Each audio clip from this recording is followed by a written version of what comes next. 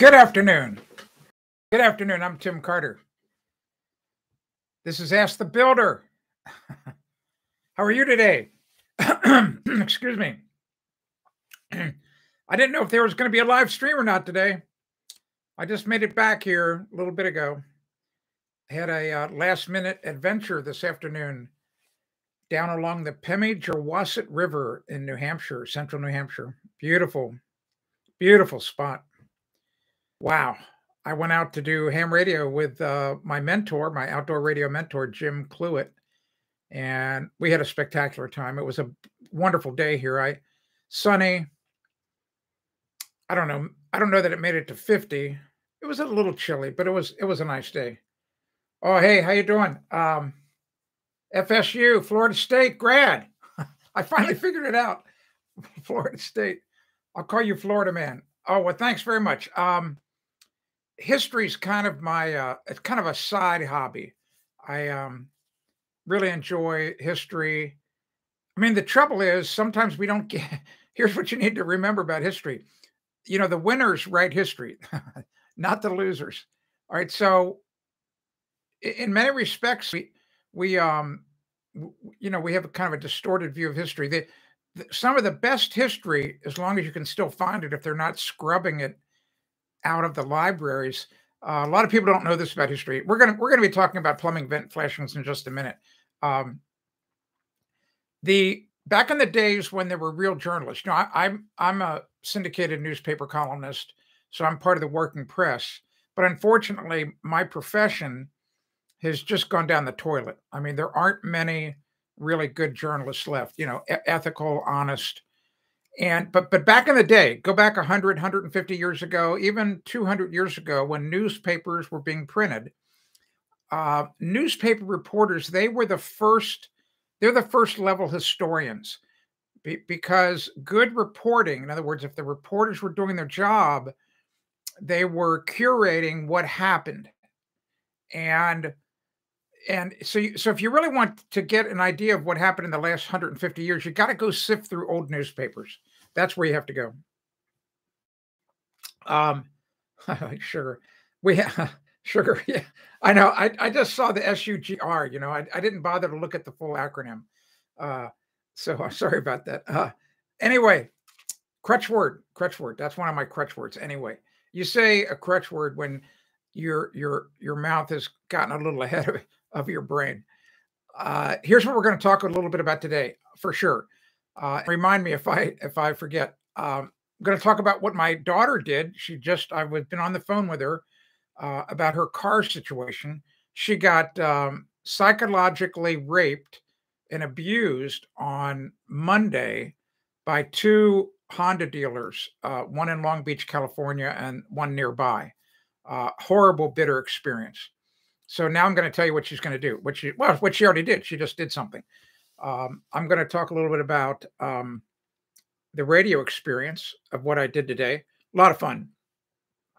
So much fun. And it was right on the tip of my tongue. There was something else I wanted to talk about. It'll come to me. Don't worry. And if you have questions, just put them in the chat. And it could be anything. It can be anything about your home. It doesn't matter. It doesn't matter at all. Let's talk a little bit about plumbing vent pipe flashings. First of all, you might not understand. You might wonder, what is a flashing in general? And I think the best description I've ever come up with is a flashing. It's a transition material. It's something that connects a roof to something that's not a roof. All right. So it's like an intermediary. All right. So in other words, a vent pipe is not a roof. You know, a vent pipe sticks up through a roof. A chimney is not a roof. So it sticks up next to a roof or through a roof. You know, a skylight is not a roof. All right. It's a skylight. That's why they call it skylight. So all of these things have to have flashings around them so that water doesn't get into your home. And the science of flashings was figured out hundreds and hundreds of years ago. It's not hard at all. It's nothing about it is hard. But the trouble is that at least in the United States, I can't speak for other countries. we don't have a really good platform to train young roofers on the right way to do things. Back in the old days, you went through an apprenticeship, you became a journeyman, you became a master. Those days are gone. That does not exist here in America anymore. At least if it does, I'm not aware of where it is, except in the plumbing field, maybe electricians as well. But all the other crafts, I don't know. I don't think it exists. But because I'm a master plumber. So here's the thing. If you look at the picture, I put a link at the top here. I'll give you the link again. I want to have this link in here a couple of times during the live stream. I want you to look at the photograph. I want you to go here and go down and slide down. There's a video on top, and then there's a photo right below the video. And you can clearly see the flashing. And in this case, what's very unusual, the size of the flashing is actually very close to the size of the shingles that I was using. That's a plumbing vent pipe on my own home. I put that flashing in, I don't know, 6 years ago, maybe. Plus it's a very good flashing, by the way. It's not the crappy aluminum ones made by the company that begins with the letter O. All right. That's all I'm going to say. And that's my opinion, by the way. It's my opinion that they're crap. I have to say that. You have to, as long as you say opinion, when you either write, when you speak like this, I could be accused of slander. If you write something, you could be accused of libel. But if you say, in my opinion, that you're clear. Because here's why. Opinions, just in case you don't know this. So when you bring an opinion, for example, into a discussion, like if you're having a serious discussion with somebody, not an argument, a discussion, when you bring an opinion in, that's like bringing a rubber knife to a gunfight. Opinions, they don't cut it in an argument. Opinions don't cut it too much in a court case either. I've been an expert witness for 25 years. All right.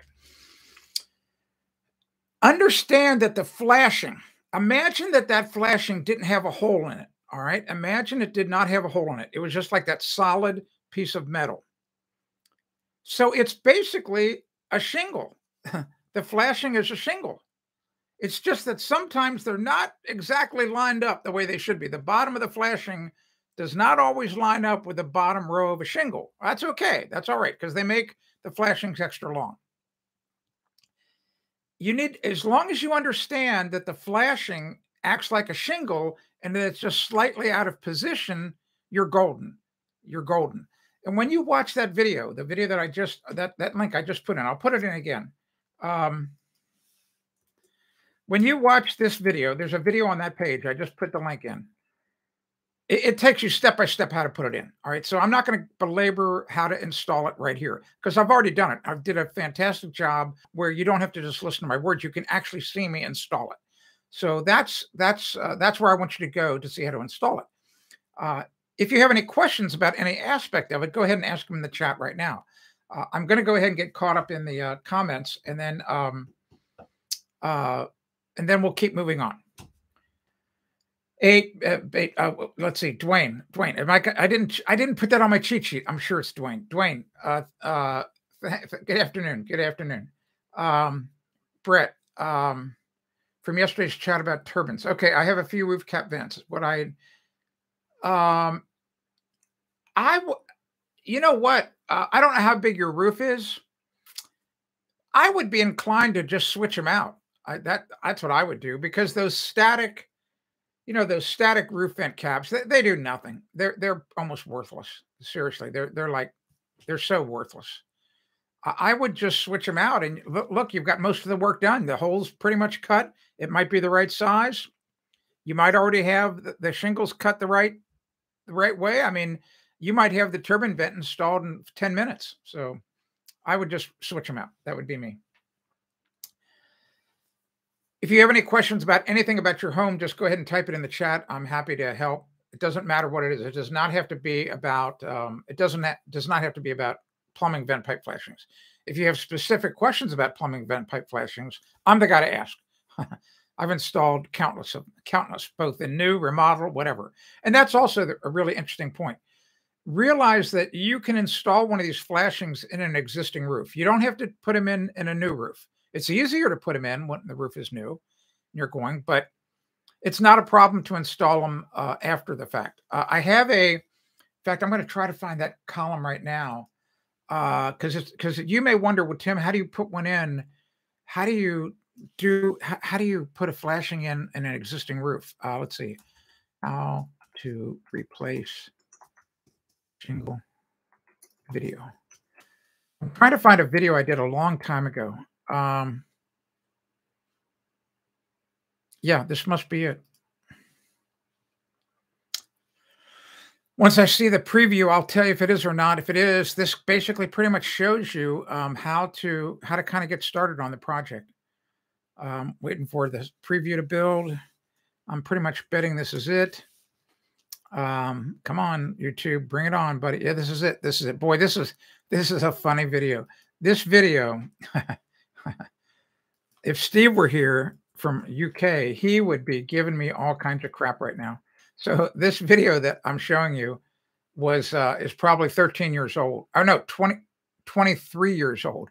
23 years old. So check out my hair in that video. The point is, if you're installing a vent pipe in an existing roof, what you have to do is you have to actually go up in a roof and you have to take 3 or 4 or 5 of the shingles out of the way.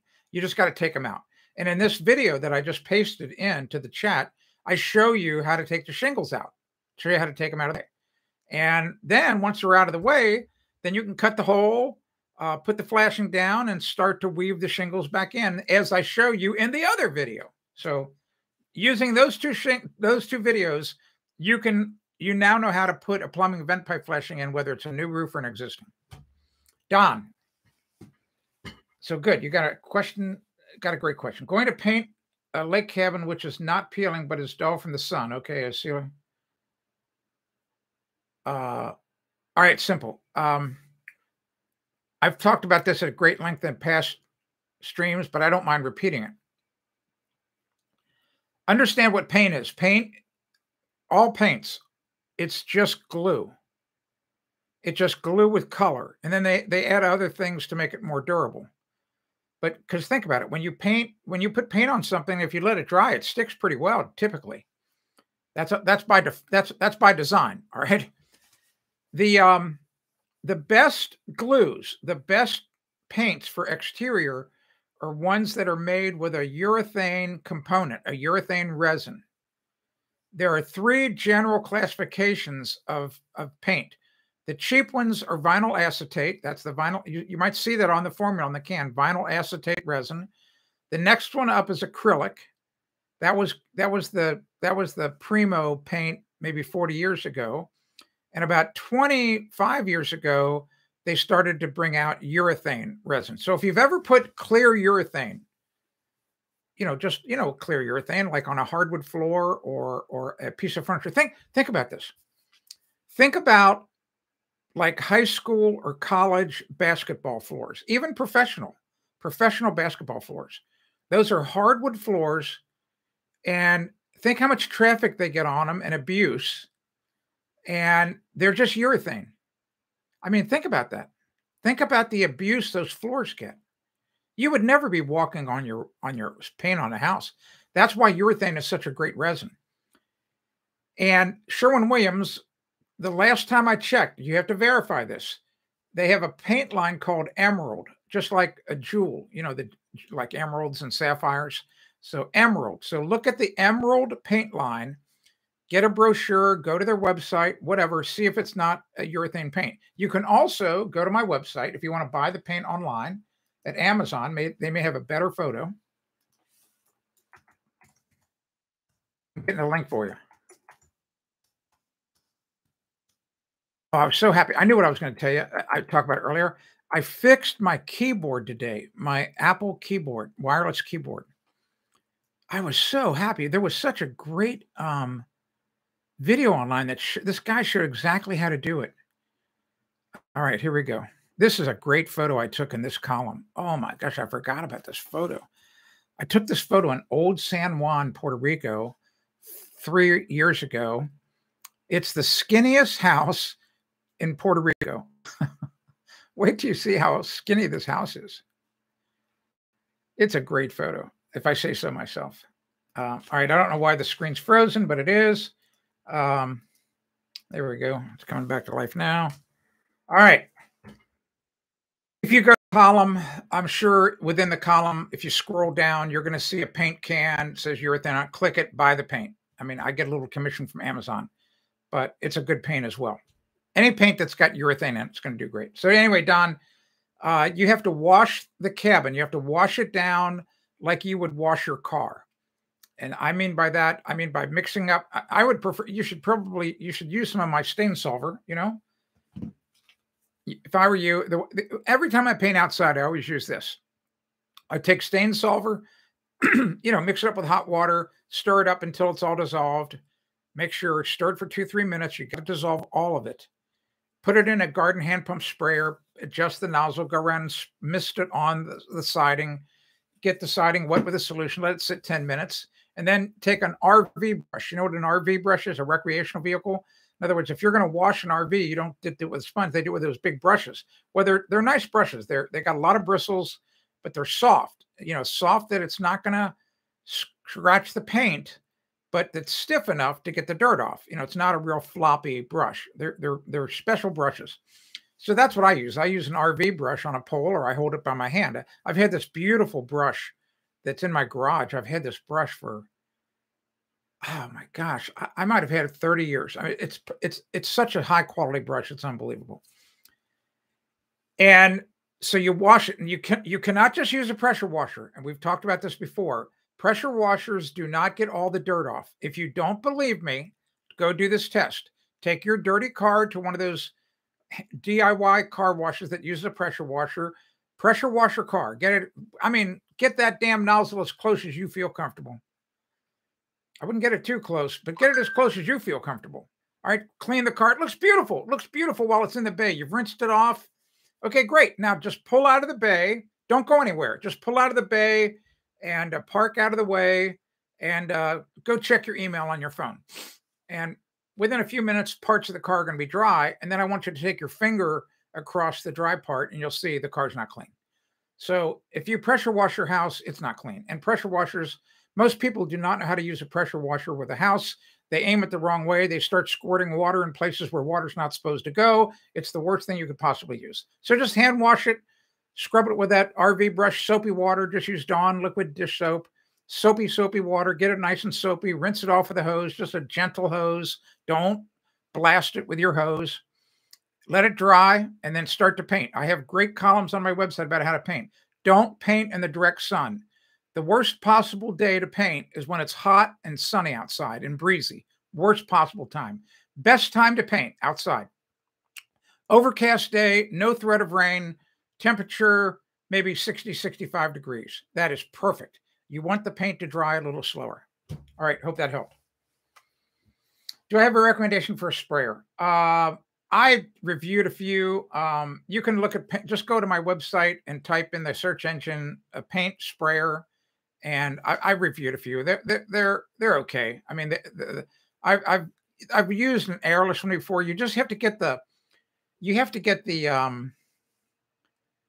consistency right, or it spits the paint.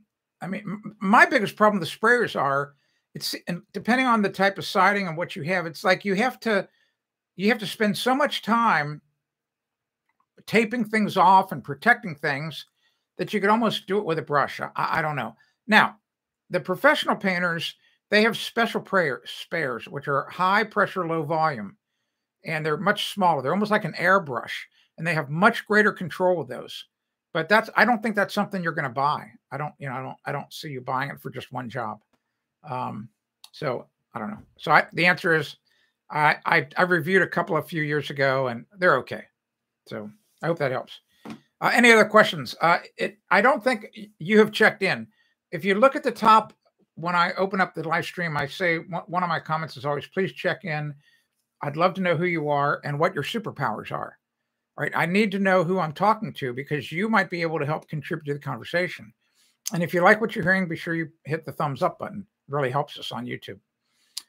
So check in, please. And I'd like to know who you are and what your superpowers are. Please tell me. While you're checking in, I will talk about the this wireless keyboard. So I've had this wireless keyboard for a while. You know, it's a very thin keyboard, way overpriced. All Mac stuff is. Oh well, you know what? It is. I'm not giving any more money to Bill Gates. I don't care. I don't care. I'm not giving him any more money. And all of a sudden today, the R actually on my typewriter, it's the O, the letter O. It's same on your keyboard because you use a QWERTY keyboard, but I use a QWERTY keyboard too. But I switch over to Dvorak. I type the Dvorak method. So all of a sudden the O was not working. It would not, you know, it was when I hit the O, it should create an R. It wasn't doing anything. So I thought, and it felt like it was stuck. So I thought, okay, and God bless YouTube. God bless you. I type in how to fix Apple wireless keyboard. And there's this amazing 2-minute video. Guy shows right away how to do it. And, you know, the secret way to hold the key, how to pry it up, how to slide it out. You know, it's a very well-designed thing. And if you do it wrong, you'll break it. You'll break the key. So I didn't do it. Did it right, clean the key, worked perfect as soon as I was done. So even I use YouTube too. So while I'm waiting for you to type a question, you have to type questions. See, just so you know, if you're new to the live stream and you've not been here before, you're the one. It's like I'm in neutral right now. Like if you're driving a car and you put it in neutral, you don't go anywhere. You go nowhere. Well, unless you're going down a hill, all right. Or if you're on a hill and you let the brake up, you go backwards. Your questions, you make the live stream happen. So I don't care what question you ask, but your questions are what makes the live stream keep going, you know. So you have to ask questions. Let's get a little warm up here. All right. So here's what happened. Here's the latest on my daughter. If you've been following the saga, I'm stuck. I can't get out of this dumb thing. On Monday, my youngest daughter, she moved out to Long Beach, California 2.5 weeks ago. I miss her big time. She needed a car. She needs to have a car. Never had a car. Has to have a car out there. So she made her mind up on getting a Honda HR-V. She goes to a Honda dealership, and the one in Long Beach, and they proceed to lie to her. Proceed to a $24,000 car. They want to charge her $37,000 for it, and they're just lying to her. So she's texting me while she's in the dealership. I'm telling her, don't sign anything, blah, blah, blah. Finally, I told her, get up and walk out. Get out of that place. So she did. She walked out. Then she went to she went down the road. She was in her rental car. She went to another Honda dealership. She had called them up on the phone first, and they said, oh, we only charge an extra $2,000 because the car market's crazy right now. She gets there. They lied to her. They're trying to charge her $7,000 more. They're just liars. And then they lied to her about her credit score. You know, she knows what her credit score is 785. And they lied to her. They say, no, it's 686.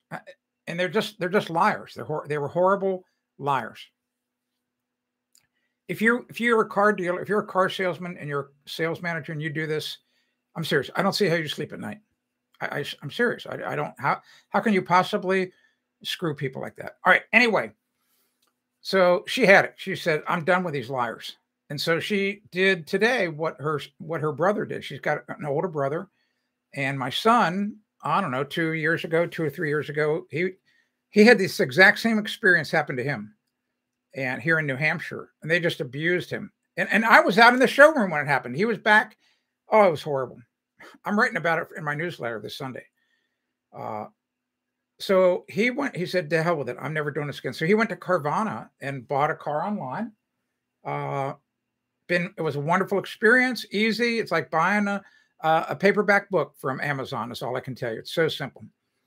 They delivered it. If you can have the car for a week, if you don't like it, just call them up. They come pick it back up. They give you a check.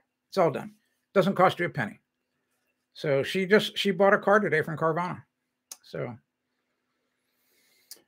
all right, look who's here. Look who's here. Hello, good night. Hi, Will. How you doing? So the decluttering job was going really great this morning until my ham radio buddy called me and said, "Hey, let's go out. It's a beautiful day." So off the rails. So I stopped working at 11 o'clock and I didn't get back until about 15 till 4. So I didn't get as much done as I wanted. But tomorrow's a big rain day. I'll have the whole office done tomorrow, and then I move out into the other room. No, Don, that's a great question. When I use a sealer. No, you have to read the instructions on the label of the finished paint can. Whatever finished paint you're going to use, see what they say to do. They'll typically have a section. If it's bare wood, do this. If it's painted wood, do this. So just follow the instructions on the label. Don't, and that's actually a great teaching moment. You have to be really careful about ever listening to advice from somebody like me or anyone else on the internet about how to use a product. And that's what you're asking me. Like you're saying, well, do I have to use a sealer product? Well, the only person you should ever ask a question about how to use a product is the person that makes the product. And I'm serious. Like, and here's why. Because I don't back up the warranty. In other words, I don't back up the warranty of the paint. And the paint may have very specific instructions of what to do. So just read the label, see what it says. Yeah, I know. But man, she started her first day of work yesterday, had an amazing flipping day. Who walks into the office but Tom Brady with his wife and 2 kids? Hello, Dave. Hello, Don. Hello, Fisher. Yeah, you have, it's to your point. You have to be able to. It's called the takeaway close. Not the salespeople will do that to a buyer, but you as a buyer need to do it to the salespeople. You need to invoke the psychological trigger of scarcity.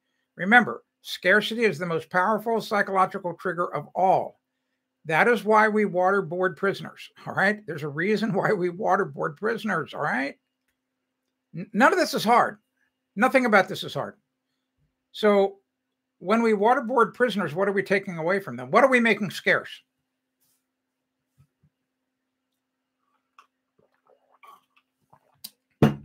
Oxygen. All right. So when you take enough oxygen away, they start to sing like canaries, man. All right. Let me get caught up here. Fisherman, curiosity peaked yesterday. Will email you regarding Fib. Oh, Fib. Yeah. Oh, yeah. Yeah. Fib was here, man. I'll tell you the story. This is hilarious.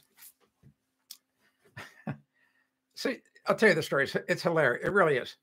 So I was in Washington, D.C. on January 6th. Not this past January 6th, the one before. And everything that you're seeing on the news is wrong. I mean, it happened, but they're not telling you the truth. You know, there's an old saying, a half truth is a whole lie. All right. I've said this on other live streams. Do you know why? I've been an expert witness for 25 years.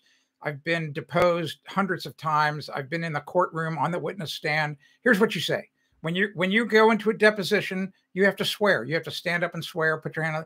You say, I swear to tell the truth, the whole truth, and nothing but the truth. Why do you have to tell the whole truth? Come on. If you have kids, you already know why. If you just get part of the story, there's a really good chance you're going to make the wrong decision. So the media is some of the media is not telling you any of the truth. Some of them are telling you just a little bit of the truth. What you need to know is I rode into DC that morning on the subway on the red line from Glenmont, the end of the line, into DC, into Union Station. And five Antifa thugs surrounded me and sat around me. I chatted them up. They had baseball bats in their things. They had big hammers. They had Trump gear stuffed into their backpacks and bags. They weren't wearing it. There were no pickup baseball games that morning on the National Mall. I looked. Nobody was playing baseball. Why would somebody need to bring a baseball bat to flipping Washington, D.C.? Why would somebody need to bring a big hammer? There were no signs outside the Capitol, help wanted, to build the scaffolding for the inauguration that was going to happen in a couple of weeks. No help wanted signs. Why would you have to bring big, long-handled hammers? Have you heard one news outlet? Have you heard anybody in the news say, oh, yeah, you know what? You know who really broke in? It was Antifa and BLM. No, you've not heard anybody. All right, so that's just part of the truth. You've not seen anybody talk about the timeline, all right? You know what time the Capitol started to get broken into? At about 15 till 1. I've got video. I have video that I have showing the police response, the backup to get help up there. What time did Trump stop speaking? 1:11. How long does it take to walk from the ellipse to the Capitol building? I know. I did it twice. Takes 25 minutes. The Trump people did not even show up at the Capitol until an hour after the break-in started. You're not hearing any of that. All right. So anyway, within a day or two after the break-in, there's thousands and thousands of surveillance cameras, high definition surveillance cameras, in and around the Capitol. So they started to peel off pictures of people and put it up on the FBI website for most wanted. Like my picture wasn't on it because I wasn't right at the Capitol building. All right. So some idiot who lives just 5 miles away, who doesn't like me because I had written a column about this, they went to the website and said, oh, they saw some picture of an old guy. Didn't even look like me. Didn't even look like me. And said, oh, I know who that is. That's Tim Carter, lives in Meredith, New Hampshire. So 2 weeks later, I'm sitting right where I am right now. And I'm looking out the window and I'm at the end of a road. I'm at a dead end road. And very rarely does anybody drive down my driveway. So this car comes down my driveway, just like a little Mazda or something. And I go, well, that's odd. Maybe they're turning around. So I'm just kind of watching, and they turn around, and I thought, okay, they're going to drive up. Oh, they park. 2 guys get out, and by that time I'm standing up and I'm looking through the glass, and I open up the one window and say, hey, could I help you guys? And the guy goes, and he goes like this, he pulls out his badge. Said, yeah, it's Mark from the FBI. We'd like to ask you a few questions. I said, sure, I'll be right down. So I went down, turned this on right away. I got a voice recorder app, recorded the whole interview. There was no way they were going to say I ever lied to him. So it lasted about an hour. Very interesting. Very interesting. Here's the most interesting thing, though. 12 days later, I filed a Freedom of Information Act to get the report, to get all the handwritten notes, all the photos, everything. They refused to give it to me. The FBI refuses to give me the report. They say it's an ongoing investigation.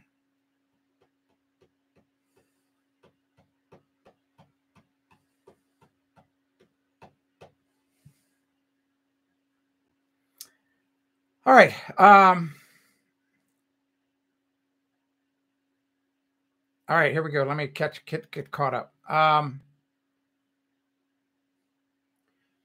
So yeah, I got to get my passport. I got to renew my passport because my daughter, they asked her yesterday, hey, do you want to do a flight to overseas soon? So,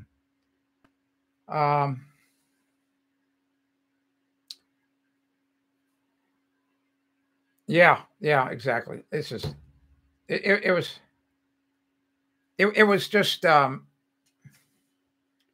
well, you just have to understand and I don't mean to belabor this because we can talk about home improvement stuff. If you need to understand that our justice system has gone off the rails. We have a 2-tiered justice system. If you're up above a certain level, you don't get prosecuted. You can do whatever you want. Nothing happens. And the worst thing of all is that the FBI has been politicized. at least at the upper echelon. I don't know that the guy that came here was a bad guy. He helped me out, gave me a cell phone number. Anytime you need help, let me know. And then once I saw that they were collecting these people and throwing them in prison, I called him up one day and I said, "Hey, Mark, I'm a little worried." He said, "You got nothing to worry about, Commander."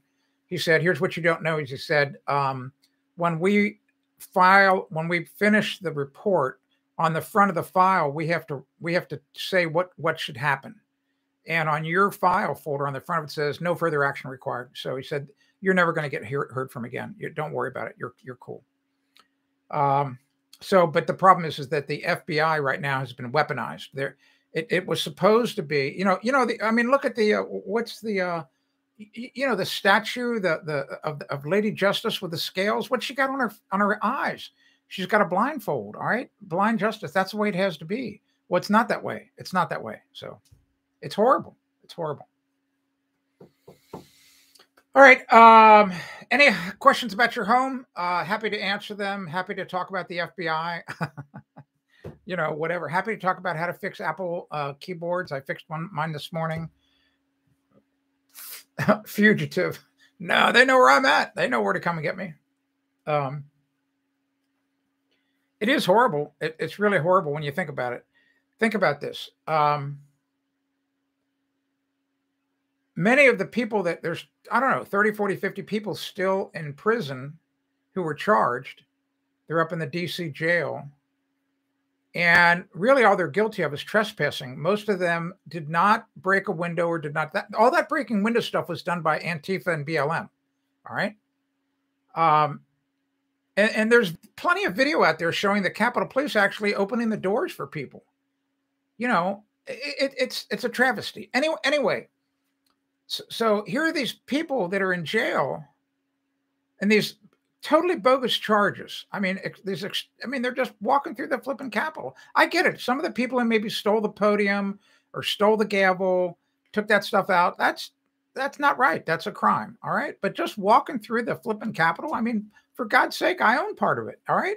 I own an undivided 1/330 millionth of that Capitol building. I do. And so do you if you live in America. You own part of it. You own an undivided interest in it. All right. Whatever. All right. Let's talk about something else. Yeah, exactly. Yes, exactly. Good night. And you know all about this. You've been there. You've lived this. So I really think the guy that came here, the two guys, I think they were fine. I really do think they were good people. The other interesting thing about this, for what it's worth, I have a really good friend. He's now retired. He was an ATF agent for his whole career, so a federal police officer. And I met him at an internet conference that I spoke at maybe 20 years ago. And we became really good friends. We stayed in touch. And so after the FBI left, I called him up and he said, "Oh, really?"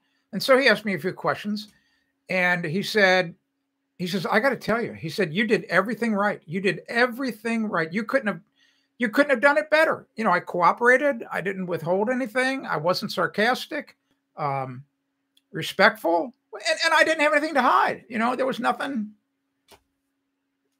I didn't hide it. I didn't do anything wrong." So he said that makes it go a whole lot easier. So anyway. All right, here we go. Good night wants to know, how would you go about installing a hose faucet off existing pipe? Simple. I'm just going to assume it's copper. So go watch my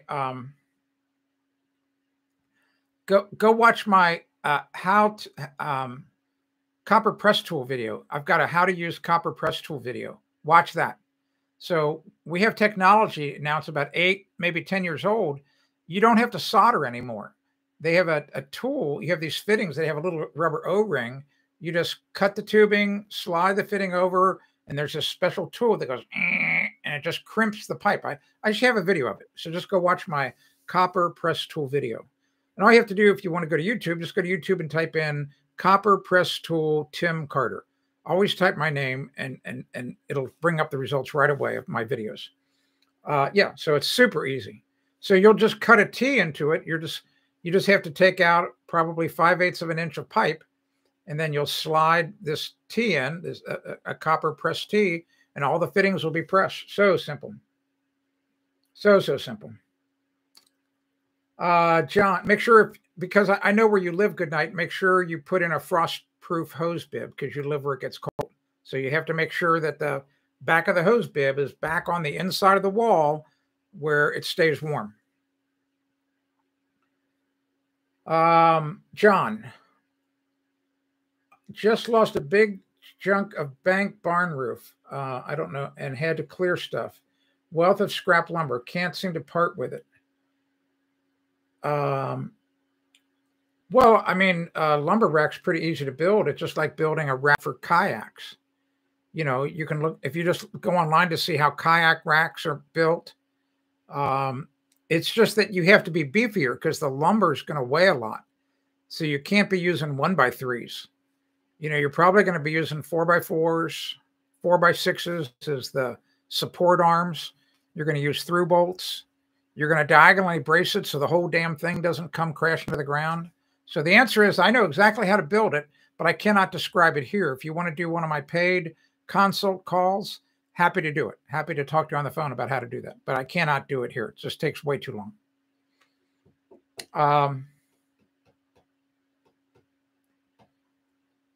So the bank owns I must have missed something. Let me see here.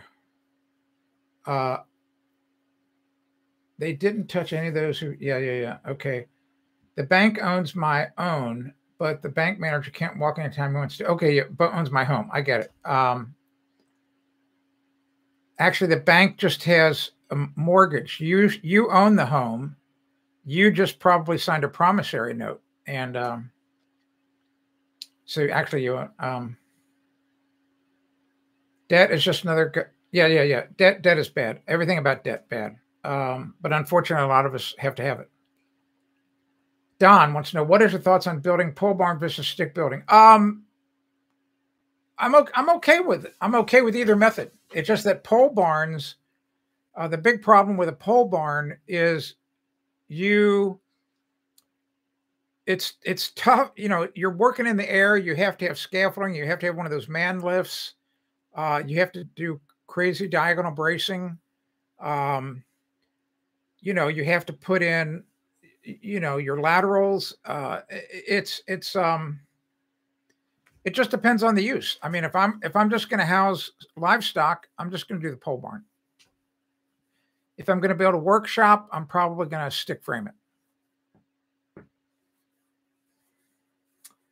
Oh, how about well, shark bite's one way. I don't prefer shark bite. This is what I do. I use Uponor. So that's what I use. I think this is a better system than shark bite. So this is a compression ring. This blue tubing goes all the way up to here. I got to get my finger on it. It goes all the way up to here. And this tubing comes, this white collar comes right down on top of the tubing. And then you put a tool. I've got a, go watch my Connect PEX video. So that's a really short video. So type into YouTube, how Connect PEX Tim Carter, or just type Connect PEX Tim Carter, and you'll see a video of how I make this up. And it's Uponor, Uponor, Uponor. I just think this is a much better system.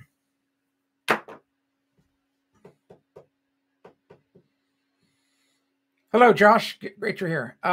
Great that you're here. All right. Any other questions about anything? I'm happy. We've got quite a few people here. I think there's people that have not checked in. I like it when you check in because, number one, it's the polite thing to do. Number two, I want to know about your superpowers. In other words, for example, you might type in, you know, you'll have your YouTube name show up, and then you might say, "Hey, Tim, Bill here, retired firefighter," or Nancy, retired school teacher, whatever, you know. Hi, Vanessa. So check in. It's a polite thing to do. Because you might, once I know who you are and what your capabilities are, I I can use you in a conversation. I might ask you a question. So Will Smith, superpower, finding golf balls. Indeed, indeed.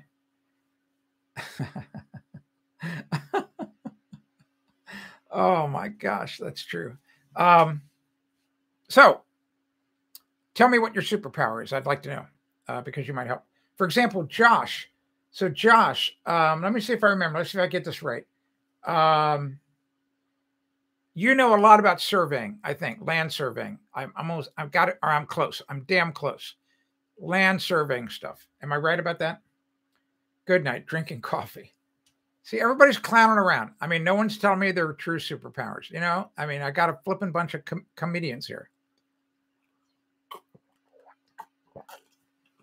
I'll tell you this, in the comments yesterday, for yesterday's live stream, got a few compliments about going off the rails and got a few compliments about the history lesson. So if you have history questions and you want to ask them, go ahead. If I don't know the answer, I'm just going to tell you I don't know. But I kind of went off the rails there about an hour, 10 minutes into that live stream. I forget exactly what I got upset about, but I think I got upset about people not waking up and people just believing. I mean, just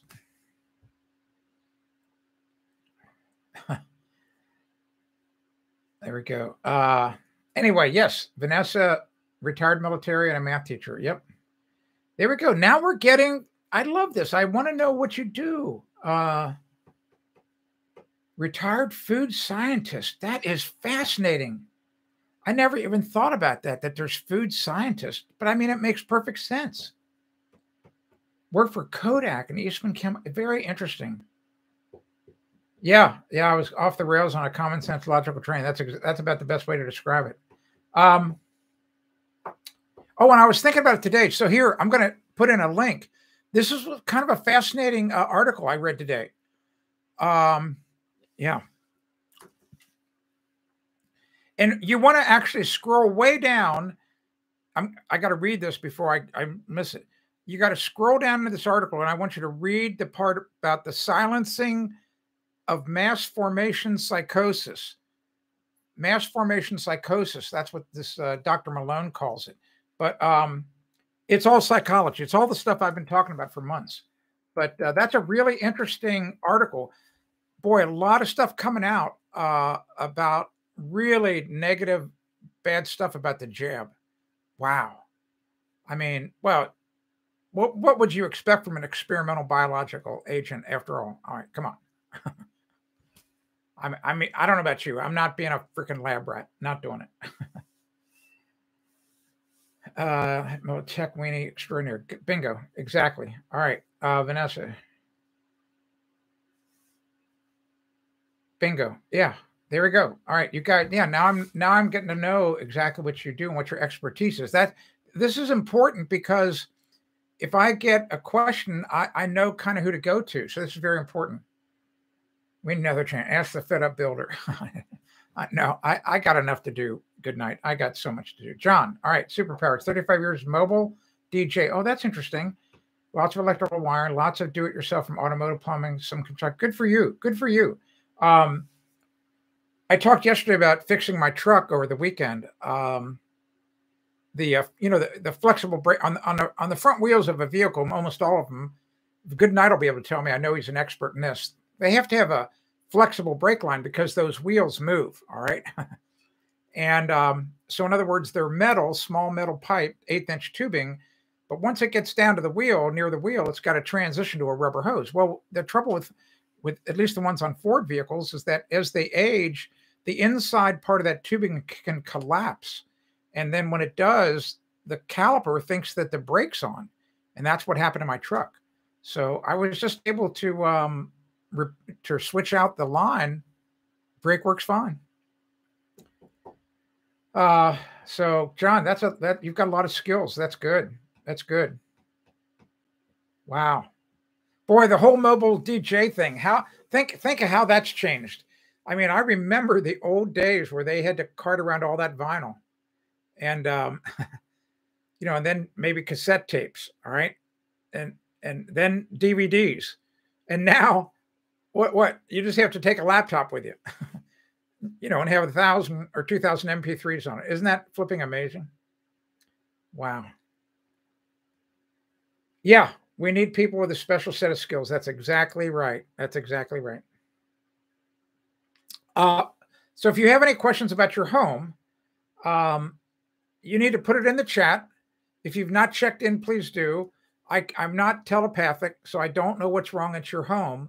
So you're here to ask questions. If you just kind of dropped in and you wondered, well, because I got a comment about this yesterday from somebody watching the live stream. They, I don't spend the whole live stream talking about the topic because that's not the point. Because I want to talk about other things. And this guy kind of complained, like, you sure didn't talk about the roof vents very long. Oh gosh. So, and I mean, the thing is, you can't satisfy everybody. I already know that. I don't even try. I don't try. Don't try. All right. So if you have any questions about your home, please type them in the chat. What else did I want to tell you? Well, I'll tell you a little bit about the radio adventure today. There is a really neat place we go to. You need to understand this. So I was, I'll give you a little history about my ham radio real quickly. I was originally licensed back in Ohio. I think I could get out of the drawer, but I'm only going to be off a year or two. 2003, maybe 2004. I couldn't, and a buddy of mine out in Idaho was the one who got me interested. And, he was 2,000 miles away. Right. So it's a very complex hobby. And I tried to go to some of the local clubs. There were 3 clubs in Cincinnati, all a bunch of dysfunctional people. They don't have any, and that's the psychodemographic analysis of the average ham radio person is a person lacking social skills. I mean, think about it. They want to sit in a dark basement and talk to people they can't even see. I mean, really, that's the. I'm not saying they're all that way. I'm just saying. Anyway, so, when you go to a meeting, they don't even say hi. They don't welcome you. There's not a greeter there like, hey, you look new. What's going on? Who are you? Nothing like that at all. So within a few months, I just dropped out of the hobby. Like, this is too hard. I got back into it in 2011. So 11 years ago. And a couple of years later, I met this person, Jim Cluett, and very private person, very private. But we kind of clicked it off right away. And his specialty, what's cool about ham radio, for what it's worth, is it's this really wide hobby. I mean, like so wide, like this wide, all right, off screen wide. And for example, there are some people who are interested in digital, all right, where I'm serious. You just need people who love computers and they hook their computer up to the radio and magic happens. I don't like that. There are other people who just want to communicate with satellites by ham radio. There's some people who just want to bounce their radio signal off the flipping moon and have it bounce back, and they talk to somebody that way. It's crazy. You can do all kinds of things. But my buddy, what he likes to do, he loves nature, so he loves to go out and hike, and he's got tiny little radios, throw a little wire up into a tree, hook it up, get on the air and talk with people in Europe or wherever. So he taught me how to do all that. And it's an amazing skill to have. It's an amazing skill.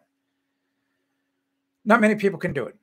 And so today, a beautiful day here earlier. It's kind of getting overcast now because we're starting to have some rain come in tonight. But we went down to the Pemigewasset River. So if you look on the map of central New Hampshire, look up the town of Bristol. So Bristol, New Hampshire.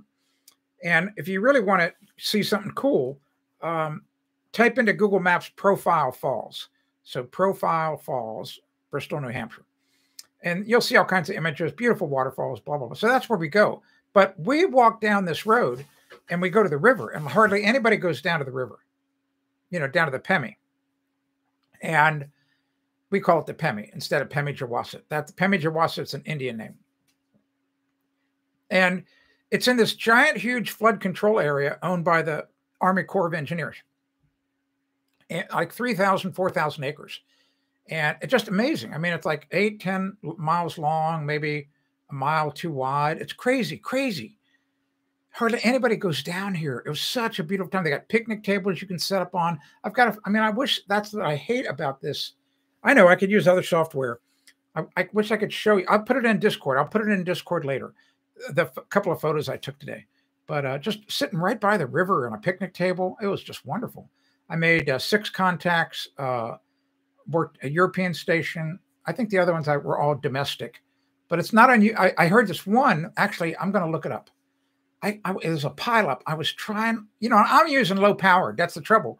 When you're out doing this kind of radio, only using like 5-10 watts. But I worked there was this guy on, his call sign was TA7S. And I'm trying to think of where was this guy, but everybody wanted to work him. And I was trying and trying and trying. Turkey. Yeah, that's what I thought. Turkey. What a shame. And he must be a new guy because this is hard to believe. It's only 860 people have looked up his call sign. He was a pretty good Morse code guy. So anyway, crutch word alert. Getting back on here, the live stream. So ham radio was just wonderful today. And just like anything else, you need to get out here. I'll teach you something right now. This is really important. So I'm a professional writer. Words have really interested me. I'm really interested in just words.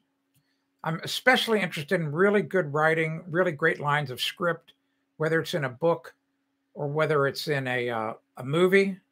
For example, the most powerful quote in the whole 5-book series of Game of Thrones. It's in book 1, about a third of the way through, maybe even just a fourth of the way into the book. Queen Cersei says to Ned Stark out in this courtyard, and Ned Stark had got her riled up a little bit, man.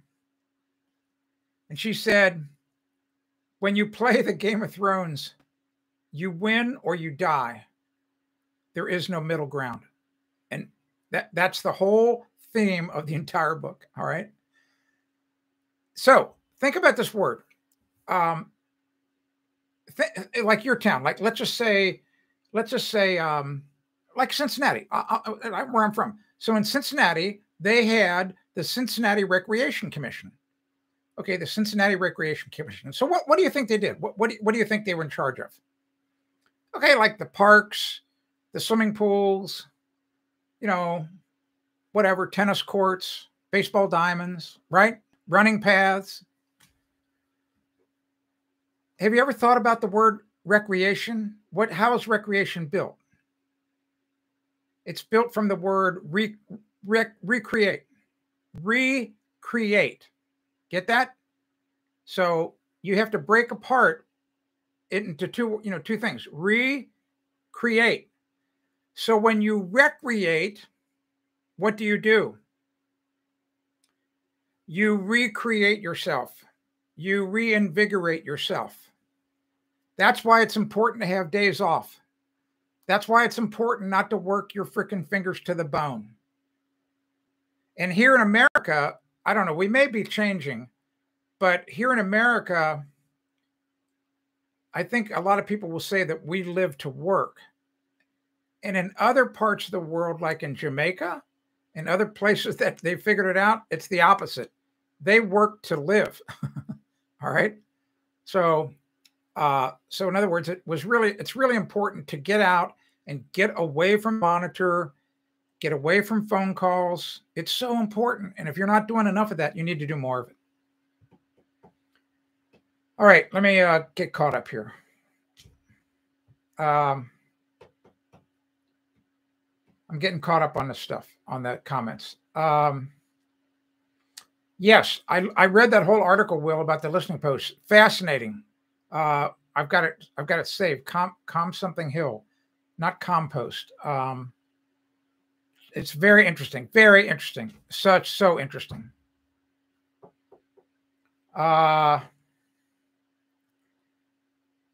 Give me all operational contingency is my mantra. Yeah. Moon bounce. Yeah, exactly. John, hey Tim, I'm just logging in.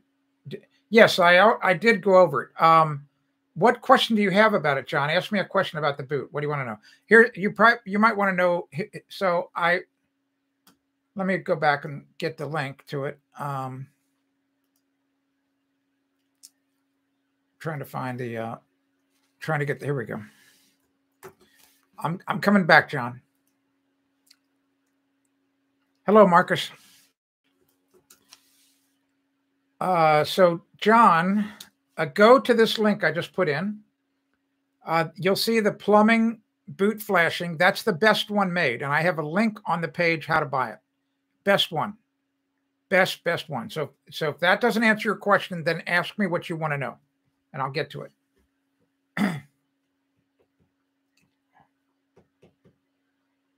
Carpe diem, right? Exactly. Live for today. I took 2 years of Latin, failed both years. Went to summer school. Don, 88 years old. What a guy, man. Flipping. Congratulations. Man, you've made it pretty far down the timeline. Good for you. I'm 18 years behind you.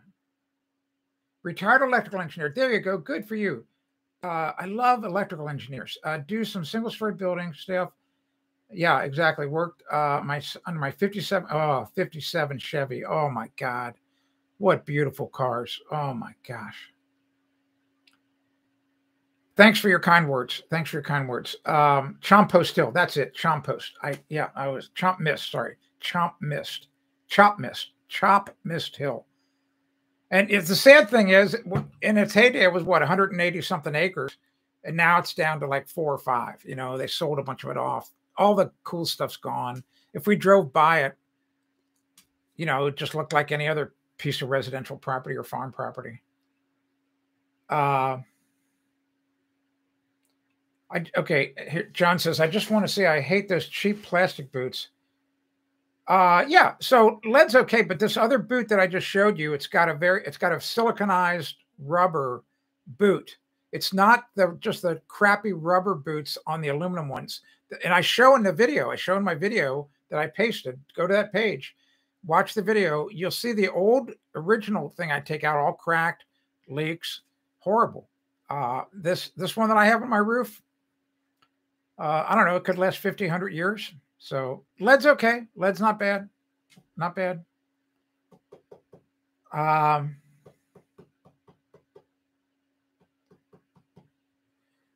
Awesome. Okay. Any other questions about anything? Happy to answer them. Got quite a few people here. You might not have checked in. If you haven't checked in, I like for you to check in. And as you can tell, like Don just did, I want you to list your superpowers. All right. What's your superpower or two? If you have 2 or 3, list them, because you may be able to help me. All right. All right. All right. So, electronics, like I'm a little weak on electronics, even though I'm a ham radio operator. It's, I mean, boy, electronics, tell you what, it's pretty intense. I mean, there's a lot going on there. All right.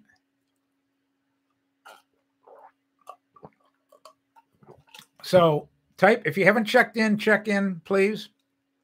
It's the polite thing to do. And just put in what, you know, if you have a superpower or two. Love to know what it is. What other questions do you have for me? Let's see. What could it be? Electrician, plumbing, HVAC. Boy, John, you've done it all, man. You're good for you. Oh, so John, here, I'm going to share something with you. I'll be interested. So let me ask a question, John. Do you wire single family homes? Have you done that as a profession or just as a sideline to help people? I'm just curious. Appalachian fishing. No, I'm not going to, it will not have a cleaning thing because, I already have that video on StainSolver. You can go to stainsolver.com, look in the videos. I show you how to clean a Trex deck. So just go. I already done that video. I have those videos on askthebuilder.com too. I actually show how to use StainSolver to clean a wood deck. The door behind me is not closed all the way. You're correct. It is not. I could open it up a little bit. I'm trying to get a little air in here. I should open up a window. It's a little stuffy in here, a little warm. High-end residential service repair. Okay. John, I think you're going to like this. So my daughter built a new home up in Bar Harbor. We were working on it 3 years ago. In fact, it's March. So it was actually a really cold March up there. It was so cold. In March, I was doing, we were finishing up on the radiant heating. We had to get that in. And then after we did the radiant heating, we ran the PEX water lines. And then after I did that, I started on the electric. All right. And I knew that they were going to have a standby generator. So I let me see what time it is. 1:05. I'm going to go, I'll eventually edit that out. All right. So 1:05. All right. So anyway, I said, listen, here's what I'm going to do. I said, I'm going to, it's a really kind of a neat house, just like a salt box, a New England salt box, 2-story, rectangle, nothing fancy. And I said, I'm going to set up your lighting circuits. I'm just going to have 4 lighting circuits. And the only thing that's going to be on those circuits is just the lights. And I said, there's going to be 2 circuits downstairs and 2 circuits upstairs. And I said, the reason I'm doing that is, and I'm going to put those on the generator. So if you have a power outage, because what's the biggest pain in the butt if you've ever had a power outage? Seriously, when you think about it, the biggest pain in the butt is walking around with a flashlight. I'll never forget down at my father-in-law's house, he would have a Coleman lantern sitting on the kitchen table, with the little kerosene lamps or white gas burning, flipping Coleman lantern, walking around with a flashlight. It's pitch black. It's horrible. It's depressing. And now with modern LED light bulbs that consume so little power, it's not a hardship for the generator. It's not really stealing a lot of power from it. And I said, you're going to have a problem with it, just so you know. I said, if you have an extended power outage up here, your neighbors are going to come knocking on your door because they're going to wonder, why is the electric on at your house, but not their houses? Because their houses are all going to be dark. And maybe 1 light works or 2 lights work here and there, but all of your lights could be on. So just be prepared. And they actually had one. She said, Dad, it was wonderful. We had the lights on. It was just like nothing ever went. It's like we didn't have a power outage. So anyway, John, just a little tip. Yeah, of course, all the regular things are on the generator, that you normally would have. But I'm just saying the problem is, if you're watching this right now and you don't know anything about how to wire a home, here's how most electricians wire a home. They'll run a circuit. They're daisy chaining the wire between outlets. And at some point they take off an outlet and they go to a switch box. And, that's how the power eventually gets up to the light overhead. Well, in a standby generator, unless you're extremely wealthy, you are not going to put a lot of those circuits in the house that power the outlets. You're not going to put those on. You're only going to have a few of those work because you have more important things to need the electric for. Refrigerator, well pump, furnace, boiler, oven, whatever, microwave, all these other important things. Lights are nice to have. So that's why the lights don't work when the power goes out, because you don't have those things on your generator, generally speaking. But my daughter does, so it works really well. All right, let me get caught up on the comments.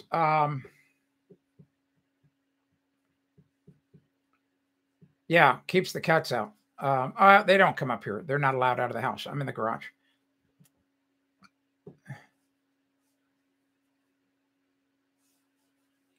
You deal with stuff after it's been surveyed. Bridge designer. There he goes. Yeah, I was kind of close. Okay. All right. Sean. Hi, Sean. How you doing? Greetings from Florida. No superpower. No, yes, you do. Everybody has got superpowers. Everyone has got superpowers. Everyone. Just a mere mortal paid $109 to fill his. I paid $90 on last Friday to fill my F-250, 21 gallons. John, I have a backup. My neighbor have finally caught on when they're sitting in the dark. Okay, Jason. Hi, Jason. I live in a house built in 1926 with no soffits. Okay, my son was just about ready to buy a house like that. He didn't get it. 12 offers on this house. 12 offers. Just a window to let air in. What you okay? Well, John, let me ask Jason. I'm sorry. What are you? Are you just trying to get? Are you trying to get air into the attic? Is that what you're trying to? Is that what you're trying to do? I need to know because opening a window is not going to get air into your attic. So tell me where you're trying to get air into the house. I need to know that. I need to know where you want the air to where do you want this air to go? I'm thinking you want it to go to the attic. Okay, yeah, I got it. Years ago, I don't know if they're still made. They used to make a hidden soffit vent that actually went in the gutter board, behind the gutter. So let me type that into Google. See, let me type it in and see if I can find one for you.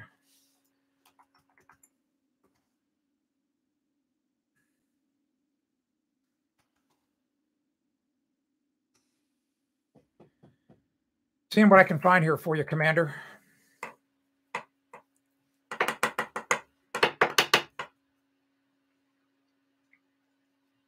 Sometime today.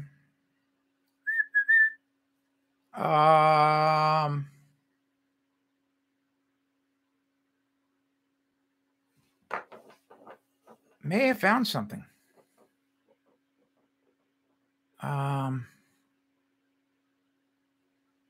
Maybe it's a big maybe. I'm clicking an ad. Too bad for them. Sorry about that. But that's actually a good little thing to tell you, by the way. I'm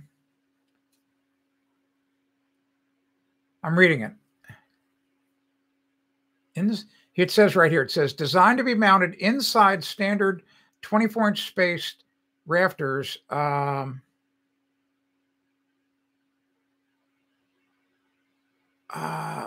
I may have found this thing for you. Maybe this is a big maybe. So I'm going to give you this this big long URL because it's got the tracking in it.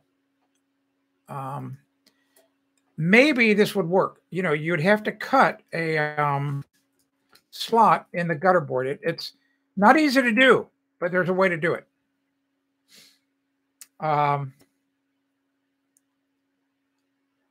So show us on the flipping whiteboard. There is no whiteboard. You're not going to believe this. Guess where I was this morning? 200 feet away. Anyway,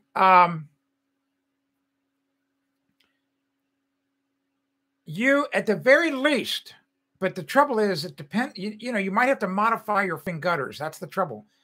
You imagine this. Imagine how you could have a you could do a couple of things. I mean, there's a way to do it, but it's kind of problematic. You can pad out the end of your rafter tails a couple of inches and put in a regular soffit strip.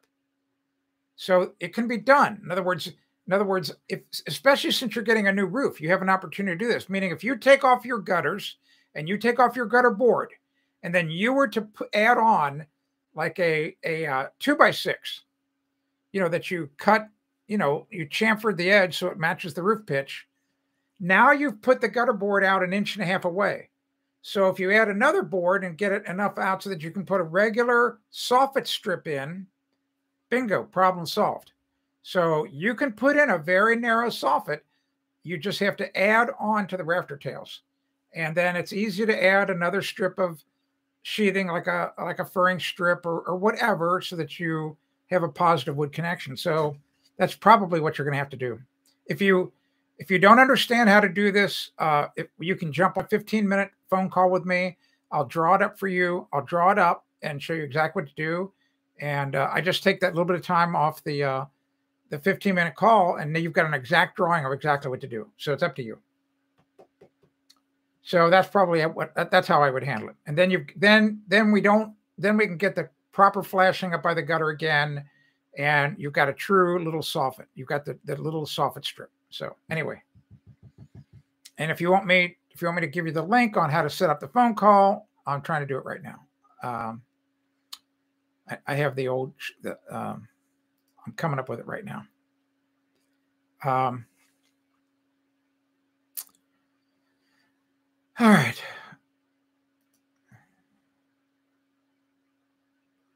I'm getting the link.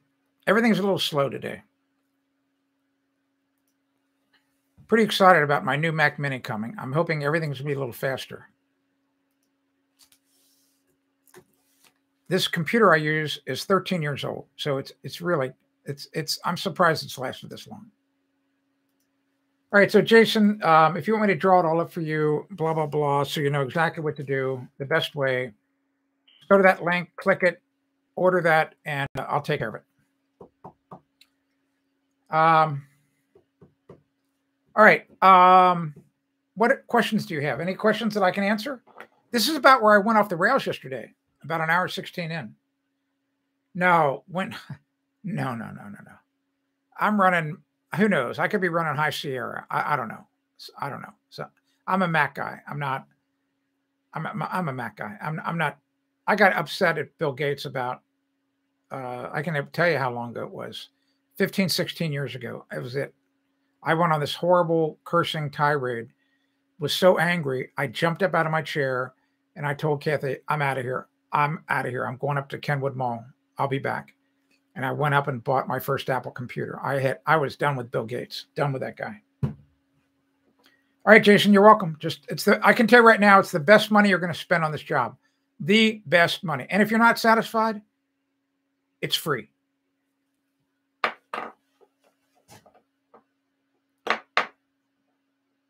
I closed the gates, buddy. Yeah, I'm done with that guy. That guy is so bad. Man, I mean, he's worse than Rockefeller, the original John D. Rockefeller. And he was bad.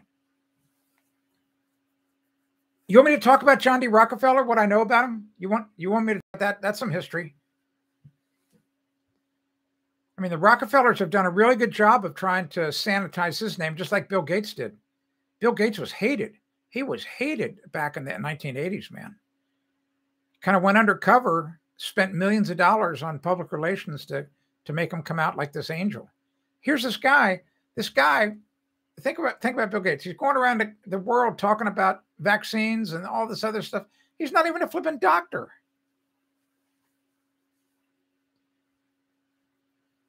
All right. John D. Rockefeller. John D. Rockefeller, probably born, I don't know, 1850? I don't know, 1840?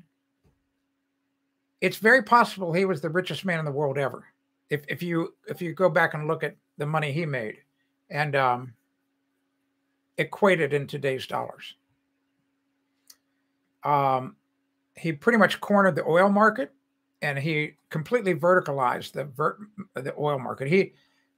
This is why they eventually, I think the government passed all these antitrust things where you can't have monopolies. All right. I mean, he was in charge of the oil from when it came out of the ground till it got to your house. All right. So he was taking profit everywhere and completely was able to manipulate the price, blah, blah, blah. Well, anyway, so old John, yeah, I do have an Apple laptop too. It's my daughter's. It was my daughter's old laptop, but she was going to throw it away. I said, no. I'll take it. So I just put a new hard drive in it and upgraded the memory. I did it all myself anyway. So John D. Rockefeller, back in the early 1900s, figured out that you could use oil. I mean, I'm talking crude oil, the stuff that we make into gasoline and kerosene and diesel fuel, that was the basic building block to build drugs, modern drugs. My mom was one of the first pharmacists in the state of Ohio. And I remember as a kid, she was telling me about how, back in the day, drugs were just made from plants. That's all. They just use plants. All right. Well, all right, now, this is where it gets interesting. All right. So are you aware of what's happened? And now make sure somebody gets me back on the rails if I'm going to fall off here. But you got to pick up where I was talking in case I get screwed up here. So why have you put together, my friend that I was talking about yesterday, unfortunately, this woman, she thinks I'm absolutely crazy. She thinks I'm nuts. She thinks I'm crazy. Because she's taken this big giant pipe this big and just has it connected to her face, drinking the Kool-Aid. All right. If you've paid attention over the past 2 years about the illness, why were they, and they are the people that hate us. When I say they, I mean the people that hate us. There's few of them, but there's many of us. We've got them by probably, I don't know, 500,000 to 1, the odds. They played the scarcity card. All right. So I talk about the scarcity card a lot. If you've not read this book, I got to put this in here.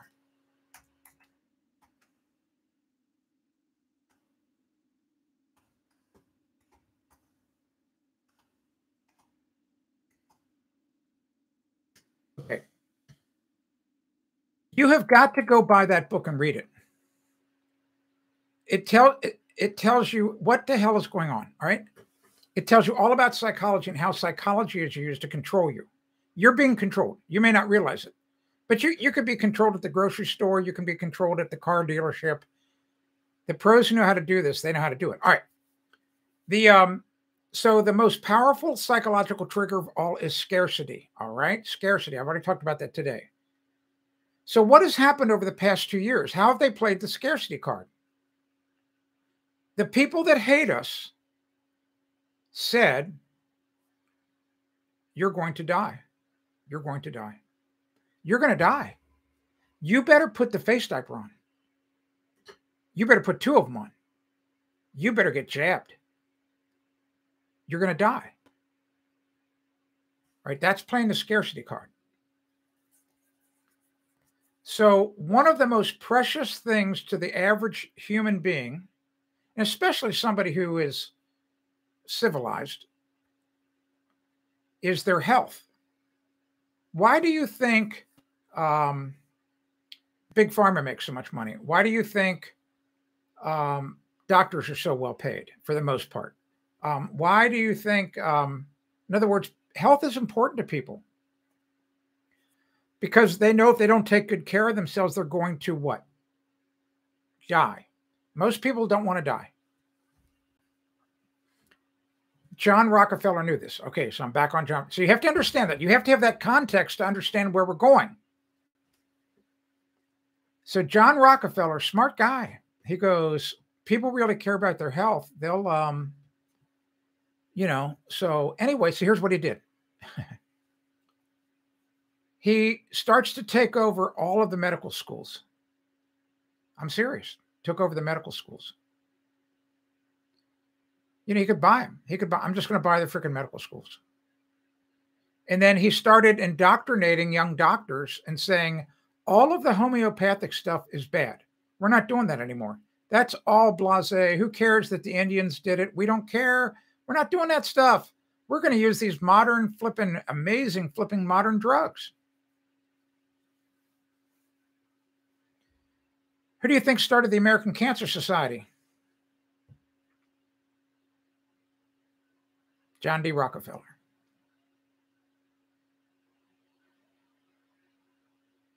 Bad guy. Bad guy, man. I mean, and if you look back through history, this is kind of interesting. Cancer was not a really big thing. Now, granted, back in the old days, people didn't live as long as we're living now. Okay, I get that. But cancer, you go back through history and look at cancer was not a big thing. And if it was, do you understand that God is constantly, God is experimenting all the time? I mean, you understand that? In other words, that's why, that's like my son. That's why my son has fair skin. So does my wife. got experiments all the time. All right, well, sometimes the experiments don't work out so well, and that person might get predisposed to cancer. I mean, that's why some poor young children, we have young children who get cancer. All right, well, that might be John Rockefeller's fault, but even in the old days, a young kid might have gotten cancer. But you go back in history, cancer wasn't a lot of cancer. If you all right, and I'll tell you something else about drugs, and then we'll get on it. This is a really off the rails thing. You know, all these crazy mass shootings, you know, like Columbine and these school shooters and these people that shoot things up, you know, you notice that the reporters aren't allowed to ask, oh, is there any chance that that person was on psychotropic drugs? Was he being treated for depression? They were using psychotropic drugs. So if you go back and look at the introduction of psychotropic drugs, if you don't know what a psychotropic drug is, go look it up. If you go look at when they were introduced, you'll see before that time, we didn't really have school shootings or any kind of shootings like that. Didn't happen. As soon as we introduced psychotropic drugs, school shootings. I had a friend of mine. He was an RN. He was an RN. Wife, 3 kids. Up in Wisconsin. It made the news. You can go look it up. He was an RN. He had the same thing happen to his business that happened to mine. He lost a lot of it. He lost 95% of his revenue overnight. He got depressed. They put him on psychotropic drugs.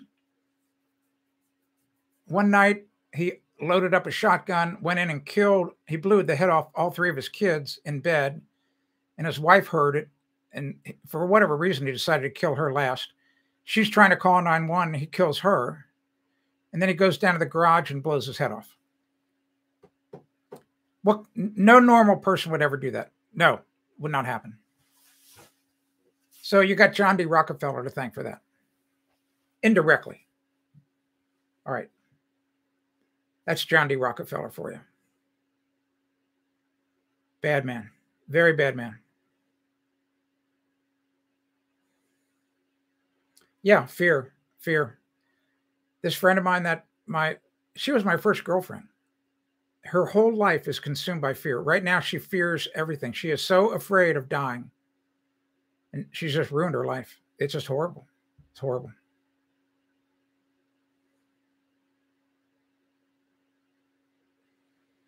All right, back. All right. Lemmings. Yeah, exactly. All right. So,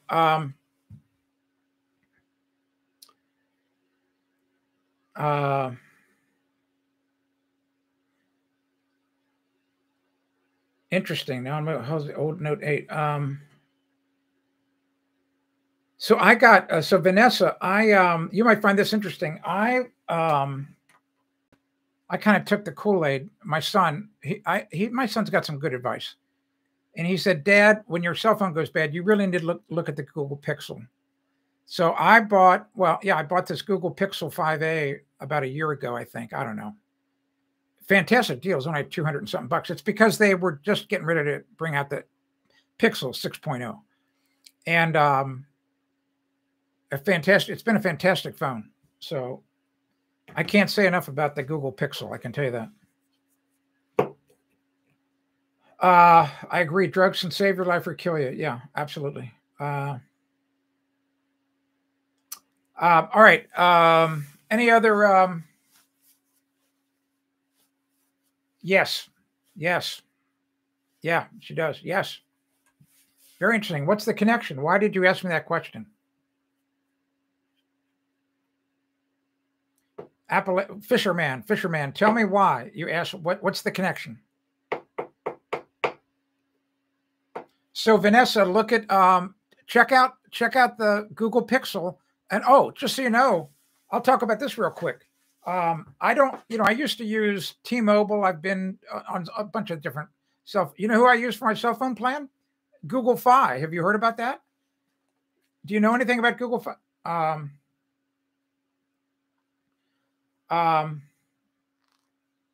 So Google Fi. So, I'll just put it in here. So the Fi is just short for Wi-Fi. Right. So I switched to Google Fi a year and a half ago, maybe a little longer. It cut my cell phone bill in half, and I'm lucky because 99% of the time I'm around Wi-Fi. So all my cell phone calls are via, voice over IP. When I do go out, like I was today, if I understand how it works, I would maybe bet $10 on this. That's about all. But evidently, Google has a deal with many of the cell phone carriers, and the phone automatically hunts for the strongest signal and connects to that cell phone network.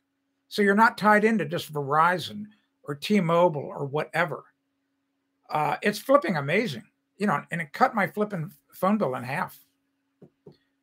So anyway, I would just recommend, if you just look into Google Fi, you might save a lot of money. I swear by it. It's a great plan. Okay, OCD can consumers like the point of being. I wouldn't say she's that, but she is OCD. I would say, if she's watching, she's going to be so angry. That's it. She'll get over it like a bad cold. I hope. If not, I've tried to help this woman. I've just about given up. Seriously, just because of this. I typed this in earlier. I'm telling you, you've got to go read this. I'm going to type in a URL, and you've got to go scroll down to the part that says the silencing of mass formation psychosis. Mass formation psychosis. So slide down and read that. That's what I've been talking about for months and months and months. It's just a fancy name for it. It's all the psychology that's being used in that book up above that I told you to buy. Get that book by Dr. Cialdini. Read the Influence book. Okay, Will, upgraded from Samsung 3. Yeah, exactly. Sheep are going to sheep. Yeah, you're right. All right, any last question? I know we have a lot of people here. If you have a question about your home, now's the time to ask. I go off the rails sometimes, and this is why this happens, because if you don't ask me questions in the chat, then I just go off randomly and talk about things. You may like that, but I'm just saying I'm here to save you money. I'm not here to convince you to get jabbed or not get jabbed. I'm here, but I am here to try to convince you to wake the hell up if you haven't woken up yet. I can tell you that. Yeah, I understand, Vanessa. I got it. But, and I am no medical expert, but I can tell you this much: my wife saved my life last summer when I got COVID. It was her. It was my doctor. Did nothing. My doctor, and I'm never going to him again. I'm done with this guy. Said that nah. He like scoffed at it, like hydroxychloroquine. Are you kidding me? Ivermectin? No way. So so he's drank the Kool-Aid. He drank the Kool-Aid because the AMA is forcing stuff down on him. And it's a known fact that drugs work against the illness, and so does quercetin. So if you want to read how my wife saved my life, just go to my website and type COVID in. Type it in. To Ask the Builder. Yeah, no worries, Vanessa. Don't worry. There's no rush. Appalachian fishing. I enjoy going off the rails. Yeah, exactly. Yeah, hi, Songbird. One thing I'm going to be trying. So that once again, I told my son, but I haven't had a bad day just yet. So I was with my son on Saturday, and we got talking about tinnitus, and and I have tinnitus, but like I said, mine's kind of unusual. Some days it'll be a 1, and other days it'll be a 6 or an 8. So it was a 6 that Saturday. Well, he gave me this rice cake that's got he's an expert in this stuff. It has. I'm going to just say it's got the active chemical that's in hemp, so it's not marijuana. I mean, but it's the same types. Evidently, all right. I don't know. There's all these different whatever. All right, and he told a funny story. This bar has got on the front 50 milligrams, so it's it looks like a granola bar. All right.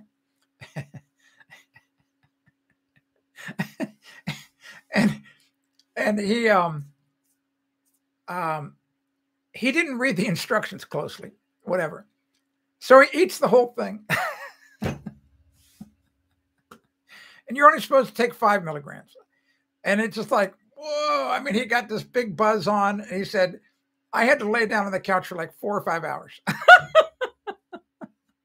So he warned me. He said, Dad, do not. He said, you got to cut this thing up into 10th, you know, don't, you know, so I have to wait for a day when my tinnitus is kind of bad and I'm not kind of going to go anywhere. And because he's really curious, he wants me to really kind of pay attention. Like he says, it's going to take about an hour for it to start to work, but he wants to see if after an hour the tinnitus goes down. So we'll see. But I already know how to control it. I've got a column on my website about it. Cannabinoids, exactly. Yeah, exactly. My son's he knows all about it. Yeah, CBD. Yes. Anyway, yes. Bingo. All right. Yeah, I just know that he knows a lot about it, and he's gotten great relief because he had some shoulder issues. Totally got rid of it. He's fine. It's crazy. So, but I'm a big believer in it because of my mom being a pharmacist, telling me all about how drugs used to be made. Oh, and by the way, Rockefeller got rid of all that stuff. Well, he tried, but there's still a lot of it around. Rockefeller did everything he could possibly do to get rid of all of the books and all of the stuff about all the homeopathic, all the natural ways to heal people. Bad man, bad guy. Michael, who's here? Is somebody here that I don't know about? Yes, pain management. There you go. Exactly. Right. So, anyway, I'm going to try it, see what happens with my tinnitus. All right. Any other questions? If not, I think I'll get out of here. My tomato plant's doing pretty good. I don't know if they got sunburned today. I think they got dried out a little bit. I better not have killed them. I'm trying to be careful not to overwater them. So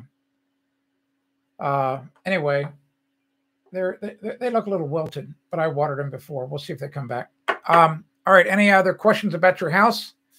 Oh, hi, Songbird. I see. Now I'm starting to understand it. If you have any questions about your house, I'm happy to answer them real fast before I get out of here. I got to get my logbook up to date of the contacts from tomato plants. Yeah. Look at this. That's little wilted, but look at the leaves, how they're kind of curled in. I watered it. It should be okay. I hope I didn't kill it. We'll see. I'd be really disappointed because I'd have to start over. But I don't want to overwater them either. You know, there's no water in the dish. So anyway, we'll see. Tomorrow we're supposed to get. Let me check the forecast. The forecast keeps changing, but I think last time I checked. Remind me later. Not doing that right now. Last time I checked, we're supposed to get like 3/4 of an inch of rain tomorrow. Huh? What the? Well, now it's down to 0.6 of an inch. So. Are you kidding me? I mean, of course, this is New Hampshire. There's a winter weather advisory up right now. Give me a break. Give me a break. Blah, blah, blah. Ice and snow. Blah, blah, blah. Blah, blah, blah. All right. Flipping winter weather advisory. Are you kidding me?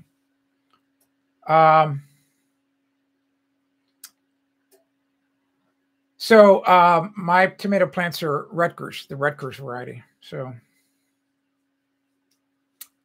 I think Rutgers is an heirloom. You know, it's an old variety, really meaty. They're about the size of a baseball. They're not the big giant ones, you know. Golf Friday if no snow. Good for you. Jeez. I'm going to have to go out twice. I've decided. I thought, man, I can't go to my first league game rusty. I mean, I cannot go and play in the flipping league the first time and that be my first swing of the season. So I'm going to have to go down to Lockmere and play 9 holes, you know, in the next month, in April sometime. All right. I'm going to go. Thanks for being here today. Cross your fingers that my tomato plants come back, that I didn't kill the damn things. And I should be here tomorrow because I'm not going out tomorrow. It's going to be rainy. Well, I know, get to the driving range. No, I'll just play 9 holes. You know, I'll just play 9. I hope eventually you can come over, Will, and play this course. It's an amazing flipping course. Of course, I mean, now that I think about it, it might be really hard to impress you because you're above a hacker. I mean, you've got a much higher, you know, you might not be satisfied until you play. I played that one course that the pros played out on the beach above San Diego. What's the name of that course? Torrey Pines. I've played Torrey Pines. It's just a municipal golf course. I mean, it's not that special. I have played at quite a few country clubs back in Cincinnati. But this Lockmere is as good as any country club I've ever played in Cincinnati, I'll tell you that. Yeah, I would love for you to come over and play. It's a great course. It really is a great course. I mean, there's some holes, man. Well, I've got that video of the one. It used to be a really hard hole. It's a par 4 where you had to hit to a landing area, and then you had to go from the landing area to the green over this big flipping valley. And they got so many complaints that they changed it, that they made the landing area the tee boxes. You know, because people were getting like 6s and 7s on this hole. All right. So, because if you miss the landing area, it's over. You're done. You're freaking toast. And if you're short of the landing area, it's so flipping long to get to the green. It was a tough hole. I mean, just rips your freaking heart out. All right. So anyway, wow. 9 holes in Arizona. So anyway,